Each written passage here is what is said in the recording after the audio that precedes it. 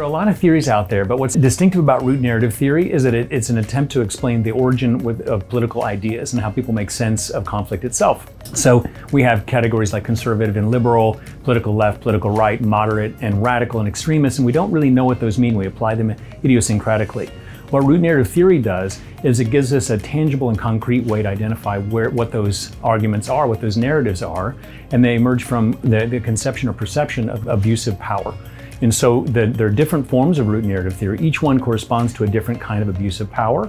There's what I'll call the security narrative, which is about protecting the people. There's a liberty narrative, which is about protecting individuals from government. And then there's an equality narrative, which is about protecting the people from abusive elites.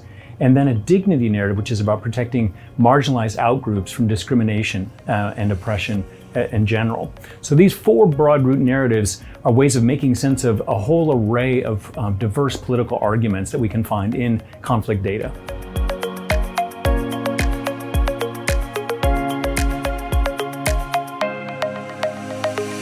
There's no specific methodology that you need to use for root narrative theory. You could use it in quantitative survey work. You could use it in ethnography to sensitize your concepts you're playing with, or you can use it in the analysis of text. And I think that's one of the easiest and most direct uses, whether it's in speeches or newspaper clips or tweets, all the way to policy documents and social scientific arguments. You can use it to classify those texts and the ideas that are being used there, and therefore the worldview or ideology that the author is bringing to bear in the development of that text.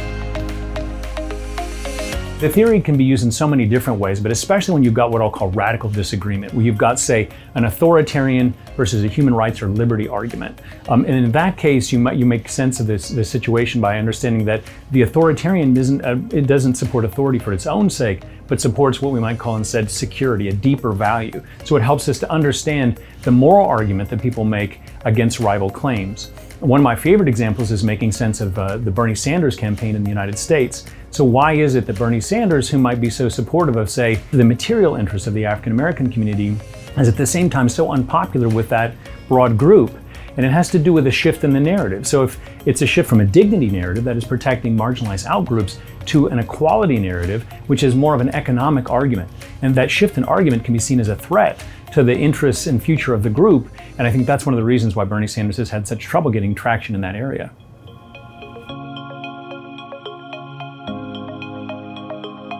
Root narrative theory grew out of my dissertation work, my original interest in political competition, and then was applied here at the School for Conflict Analysis and Resolution to conditions of radical disagreement in conflicts, where students were trying to make sense of conflicts around the world.